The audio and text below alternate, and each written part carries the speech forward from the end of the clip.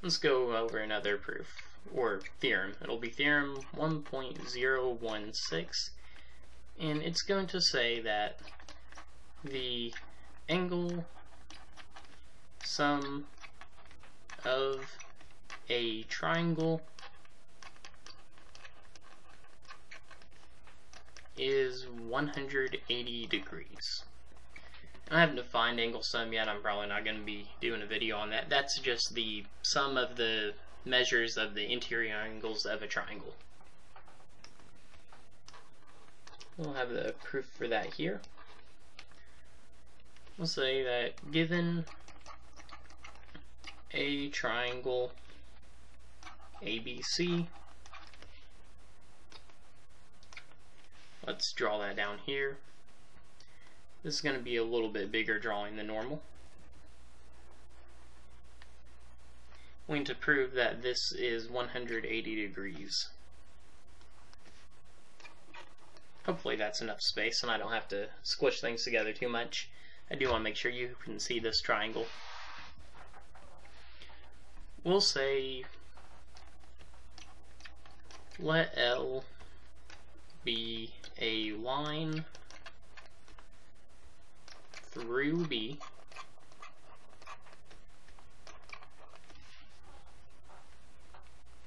and it needs to be parallel to the line AC. Parallel to AC.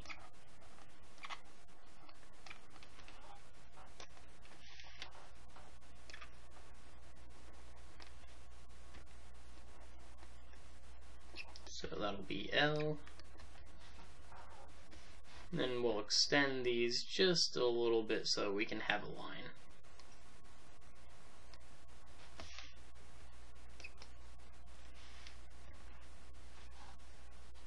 And we can say that by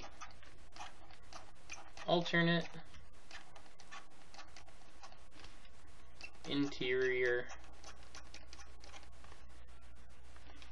angles, actually let's not go for it that way.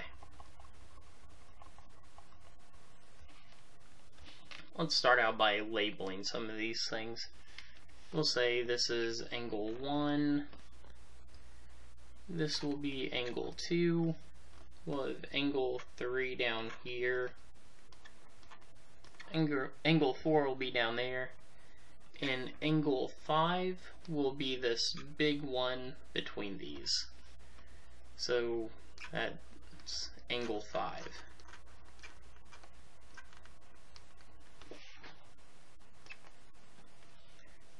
We can say that by angle addition,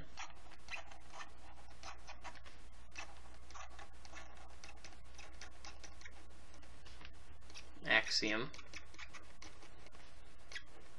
angle 1 plus measure of angle, well, need another angle. We'll just call this one angle B. Angle 1 plus measure of angle B, or measure of angle 1 plus measure of angle B equals measure of angle 5. I'm going to say that by the supplemental angle axiom, the supplemental angle axiom, measure of angle 5 plus measure of angle 2 equals 180 degrees. Then measure of angle 1 plus measure of angle B plus measure of angle 2 equals 180 degrees. All we've done is substitute something out there. And we can say that, actually let's spell this out. Since angle 3 is congruent to angle 1, put that in parentheses, and angle 4 is congruent to angle 2, because they are alternate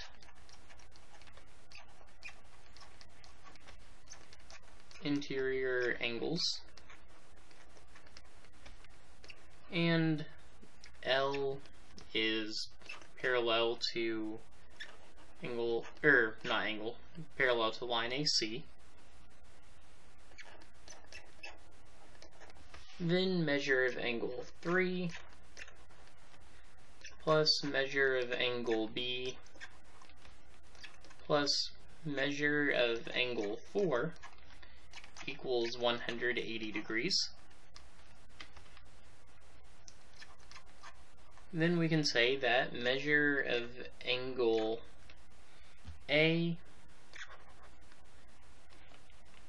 well, let's not do it that way.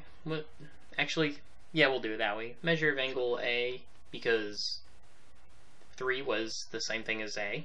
Measure of angle A plus measure of angle B plus measure of angle C equals 180 degrees. Could have stopped one step earlier, but I want to make it very clear that this all adds up to 180 degrees.